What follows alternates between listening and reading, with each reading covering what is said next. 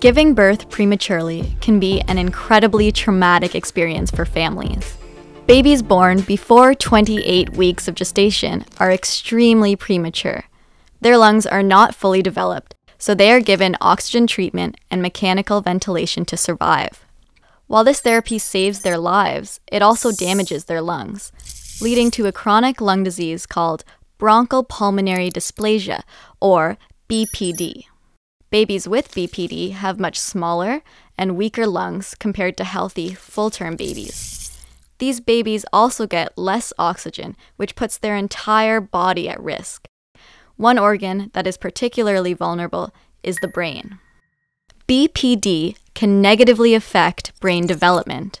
Babies with BPD may go on to have learning disabilities, difficulty walking, hearing, and vision problems.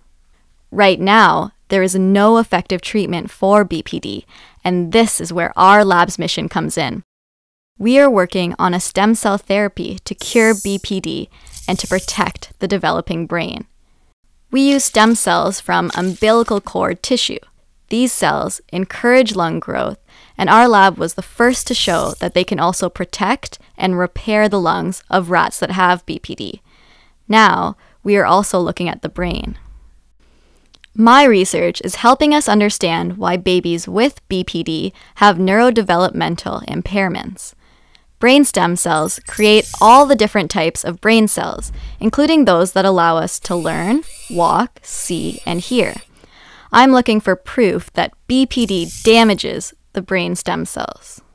Once we have this proof, we will then test to see whether our umbilical cord stem cell therapy can protect not only the lungs, but also the brain. My goal is to take this research from the lab to the clinic in order to improve and save the lives of premature babies.